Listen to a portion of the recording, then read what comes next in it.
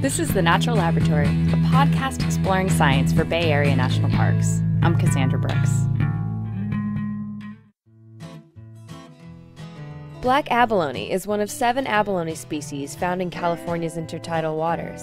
This small abalone, with a smooth dark shell, has succumbed to the same fate as most abalones, overfishing. Commercial fisheries for black abalones began in 1968, and by the 1990s, landings plummeted to 0. But fishing wasn't the only culprit. Black abalones have gotten sick, really sick, with withering syndrome. This disease, caused by a bacterial infection, halts the abalone's production of digestive enzymes.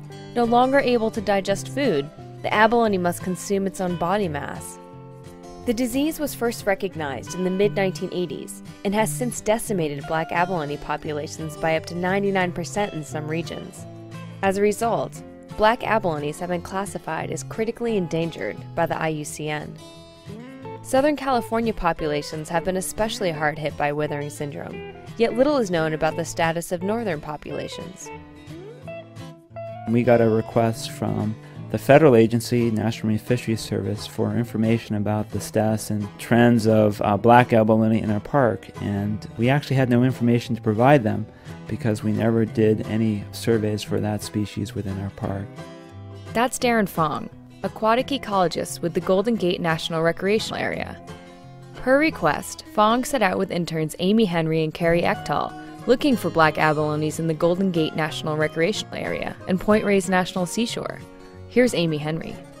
Well, no large-scale survey has been done of black abalone north of San Francisco Bay before, or even in the Bay Area. Black abalone have never been particularly common in this area, but no one has ever been out and surveyed these sites before. So, although we know that they're rare, we don't know how rare. So the data and information that we're collecting is going to provide information for future studies, for the studies of these endangered species, and will lead to better legislation and how to protect them. So far, they've found black abalones, but not very many of them, and none with withering syndrome. But these surveys are just the first step. Part of their challenge is getting down to the rocky and sometimes treacherous intertidal where the abalones live. So the sites that we've been surveying have been identified using Google Earth and a project a few years back called the Coast Biophysical Inventory. This project identified areas of rocky coastline where abalone possibly could live. So basically, all that we know going to a site beforehand is that it's rocky. So we've interviewed park rangers from the local area to find out about the best trails to get down to sites. Sometimes this requires a rope to climb down crumbly, steep cliffs. Sometimes we get there and it doesn't look like good abalone habitat at all, and we are sorely disappointed. We're also working at very early in the morning hours. The timing of our surveys have to be going with the low tides, and they have to be negative tides, below 0 tide. And some of these will occur at 4:30 in the morning. We've woken up at 3 a.m. before and taken a hike out in the dark with flashlights where we think that there are spooky creatures behind every turn.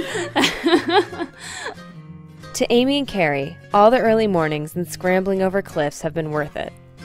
The Park Service really has a mission that you can get behind and you can really support and know that the work that you're doing is for the benefit of all of the citizens of America and California and to protect it for future generations. And even for our small little piece of protecting the black abalone, it's a really beautiful creature that I never appreciated before, I never knew much about before, and hopefully because of our work, we'll be able to show it to our children in the future and say, we had a piece in protecting this animal from going extinct. With the Pacific Coast Science and Learning Center, I'm Cassandra Brooks.